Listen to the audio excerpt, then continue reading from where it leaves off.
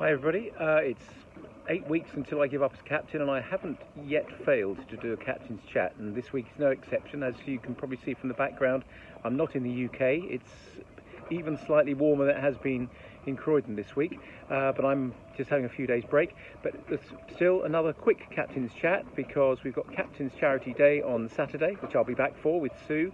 Looking forward to a great day. We've got almost a full complement of teams.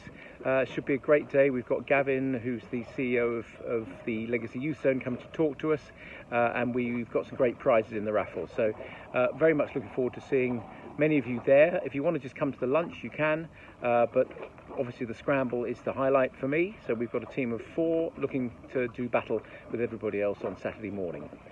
This week just gone, we had a bit of excitement when there was a cat that was rescued on the 3rd fairway by James and other members of the Green staff, and I, together with a couple of the lady members, managed to get it into a cat basket, and it was taken to the vet, and I'm delighted to hear that it's actually surviving pretty well, having been savaged, we think, by a fox. So we've done our good deed for the week.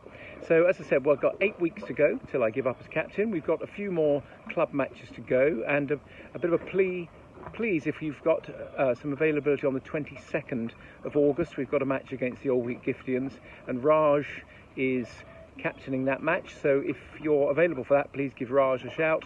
It'd be great to get a team up against our old enemy, Old Wheat Giftians. And then the following day, we're playing Addington Palace at home. So that's the 23rd of August. So lots happening. I'm going to keep it pretty brief because the sun's shining, there's a cold beer waiting for me, and I look forward to seeing many of you on Saturday at the Captain's Charity Day. Cheers.